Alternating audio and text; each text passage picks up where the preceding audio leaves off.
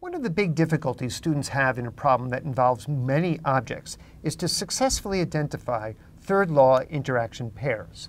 So today I'd like to look at a problem which shows us how to think about that. So what we're going to look at is third law interaction pairs. Now the problem I'd like to consider is the following. Suppose we have a block 1 and another block 2 sitting on block 1 on a surface, and our surface has friction, and I'd like to push block 1 with a force F. And now I'd like to use Newton's second law to determine what is the maximum force I can push that block 2 will not slip.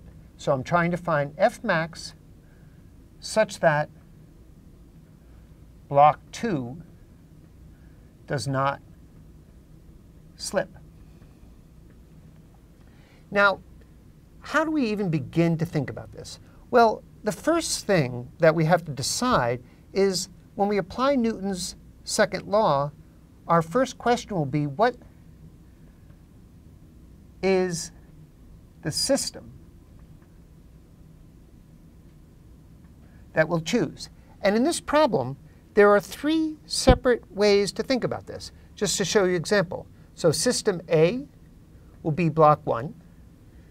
System B will be block 2. And system C will be blocks 1 and block 2. And given these different systems, I can address different questions. And we'll see that as we develop this.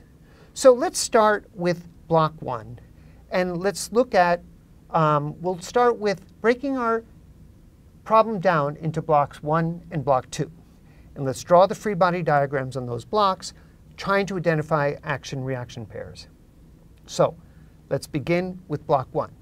First off, we know there's gravitational force, and the Earth is the other pair there, which we're not drawing. There's friction between the surfaces. So there's a friction between the ground and block 1. There is the normal force of the ground on block 1. Block 2 is sitting on block 1, so there's a normal force of block 2 on block 1. And finally, as you push block 1, there's a friction force between block 2 and block 1 that's opposing the fact that block 1 is being pushed forward. So we have a friction force here between blocks 2 and 1. Now this friction down here is kinetic, but if the blocks are moving together, this friction here is static. So those are the free body force diagrams on 1. I'll choose unit vectors in a moment. Now what about 2? So let's draw 2. Well, again, M2G, the Earth, is the other element of the interaction pair. And now block 1 is pushing block 2 up. So we have block 1 pushing block 2 up. And notice our indices make it very easy to see that our first Newton's third law interaction pair is the normal force of contact between the 2 blocks. Now, what else? Here's the subtle thing, is that this whole system will move to the right. What's the force that's making block 2 move to the right? Well, it's static friction.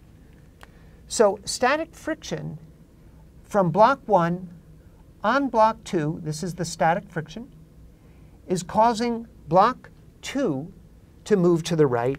And now we can see, again, our third law interaction pair. So in this problem, we have 2 third law pairs, this one, and I'll connect the line there. And those are the third law pairs.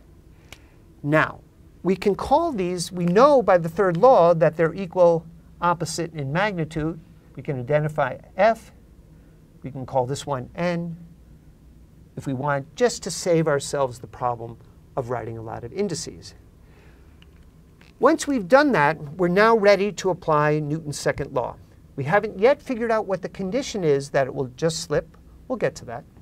But for the moment, we can now apply vector decomposition. So we need to choose some unit vectors. Because I'm pushing the system this way, it makes sense for me to choose my I hat to the right. So here, I'm going to choose I hat 1 and j hat 1. Now, over here, I can choose the same unit vectors, even though I'm thinking about this as a completely separate problem with its own coordinate system. And I'll choose I hat 2 and j hat 2. But because these unit vectors are in the same direction, they're equal. And they're both moving in the positive I directions. And so I expect both A1 and A2 to be positive. And now I can write down on block 1, I can write down F1 equals M1 A1. And because we have two different directions, I'll separate out. I like to call this my scorecard. And now I look at the forces. Oh, I missed the pushing force.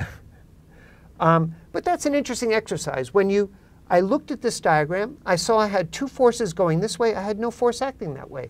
I went back, I checked my free body diagram, and recognized that I forgot to put F in there. Always a good exercise to double check your free body diagrams before you apply Newton's laws. So now, in the x direction, we have the pushing force minus the static friction minus, we'll call this Fk, minus the kinetic friction. And that's equal to M1 A1. Now, in the vertical direction, we have the ground friction and ground 1 minus block 2 pushing down on block 1 minus the gravitational force. And there is no acceleration in that direction. And I double check my free body diagrams. I check my signs. And that looks right to me. Now, for block 2, I'll apply the same analysis. F2 equals M2 A2. Separate out my two unit directions.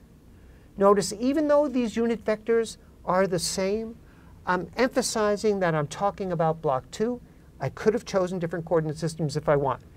Now, I look at my free body diagrams on block 2. I see that its static friction is the only one in the positive I hat direction. So I have F equals M2 A2. And in the vertical directions, I have that my force between the blocks, the normal force between the blocks, minus gravity is 0.